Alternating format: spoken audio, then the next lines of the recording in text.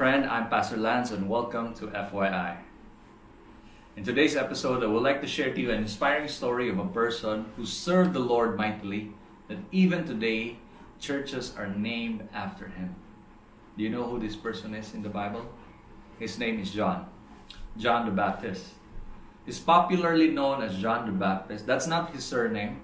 The reason why we call him John the Baptist is because in the New Testament, he was baptizing people into repentance to prepare for the coming of the Messiah, our Lord Jesus Christ. And today I would like to share to you 3 inspiring lessons that we can apply from his life so that we can serve the Lord mightily as well. And we are called by God to serve him. Just like John the Baptist, he prepared for the first coming of the Lord.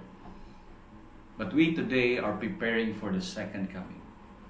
And let's try to dig and try to look into the life of John so that we can learn things that we can apply today.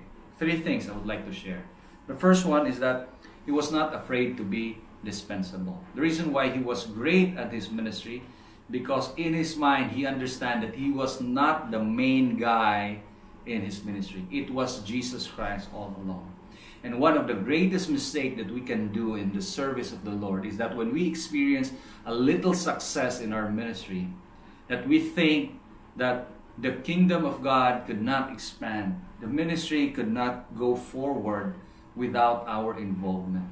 The things around us in church and what we are doing could not flourish if we are not involved. Thinking that the ministry is dependent on our skills, on our talents, on our presence. That is a dangerous thought in serving the Lord. Now, we find that John was so humble that when he was asked if he was the Messiah, he immediately pointed to Christ. That he himself was not the Messiah, it was Jesus Christ. He even said in John 3:30, that Jesus Christ must become bigger, must become greater, and that he must become less and less.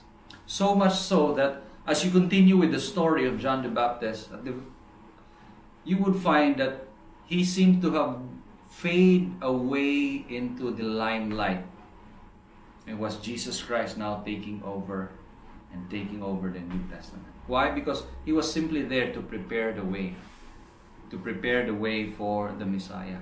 He was so humble that he even said in John 1:27 that he is not worthy to untie the sandals of our Lord Jesus Christ. You know who untie the sandal of a person? Their servants. And he himself said, I am not even worthy to be a servant of Christ. Can you imagine that? Are you challenged right now to be the center of your ministry? If there's anything much more than Christ as a center of our ministry, then we have lost sight of what really matters the most. Are we a celebrity or are we a servant? John the Baptist has a servant mentality. And he always points to Christ. He understands his role. He is simply a piece of a puzzle of God's greater plan. That's the reason why he was so effective. He was not afraid to be dispensable. The second thing we can find and be inspired from his life is that he was not afraid to be different. He was different. In his time, I'm sure people find him odd. Why? He dressed different. He eats different. The Bible tells us that his diet is different, locusts and honey. I'm sure a lot of people today have a different type of diet, but I'm sure back then that was so bizarre. He eats locusts and honey, wild honey. He dressed according to the Bible. He wear clothes that are made of camel's hair. He lived in the wilderness. Can you imagine that? While the world today will paint us with the same color, we have to stand out. We are called to be different. The Bible tells us we are not to conform to the pattern of the world, but be transformed. Be different. Don't be afraid to be the odd person. If the world is going to the right, don't be afraid to go to the left. It might be difficult, But rest assured, you will be with good company with John the Baptist. The third thing we find inspiring in his life, why he was so mighty in the service of the Lord, is that he was not afraid to declare the word. He did not sugarcoat the word. At one point in his ministry, he even called the Pharisees, "You brood of vipers." There's no other way to say it in a nicer way. But that's it. He said that because that's who they are. And he even called out King Herod, because of his sinful lifestyle. He had to declare it because that's what the word is saying. And today, sometimes we are afraid to offend people with God's word. You are not called to offend people, but the word of God is naturally offensive to others.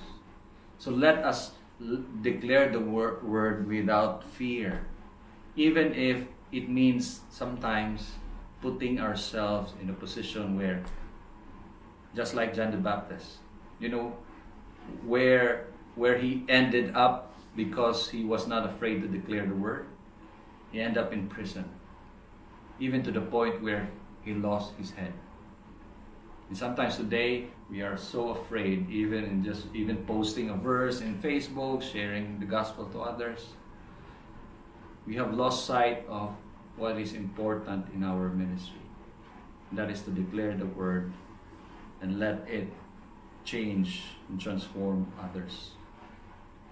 Now, when he was in prison, if you read the story in the Gospels, when he was in prison, there seems to be a point where he doubted the Lord Jesus Christ. He sent two of his disciples to Jesus Christ to ask Jesus, "Are you really the Messiah? If not, tell us. We'll wait for someone else. We'll look for someone else. We'll be looking for someone else." And when I read that part of the story, it made me realize that John the Baptist is just like any person that can doubt the Lord. But you know what he did that was so amazing? Is that when he was in doubt, he clung into Christ. He seeked the truth and stood firm in the faith to the end. He went to Christ. So when we are in doubt, when in the service of the Lord, you're put in a place where you are now doubting, does this even make sense? Is he really the Christ that is worth serving? Seek the truth in the Lord Jesus Christ. Cling on to that truth and stand firm to that truth. And again, you will be in good company. Now, the success of John's ministry is very difficult to quantify.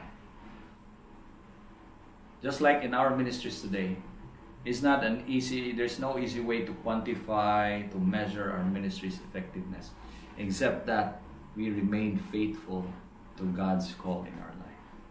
And so I hope and pray, just like John the Baptist, you will not be afraid to be dispensable, not be afraid to be different, and not be afraid to declare the Word of God. May the Word of God continues to inspire you today. God bless us all.